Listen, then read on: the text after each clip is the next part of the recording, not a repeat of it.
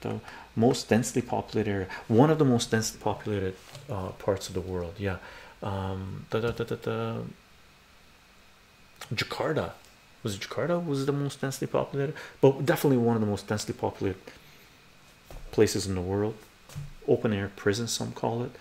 Rightfully, some people call it a concentration camp, because Scott Ritter mentioned this, right? Scott Ritter mentioned that he used to call Gaza an open air prison, and a Palestinian corrected him, right? A Palestinian told Scott Ritter that a prison is where you put criminals, right? But Palestinians, Gaza, it's not, they're not criminals, right? They're Palestinians. So we can't call Gaza an open air prison, because it's not a place to hold people who have committed crimes. They have not committed any crimes, right?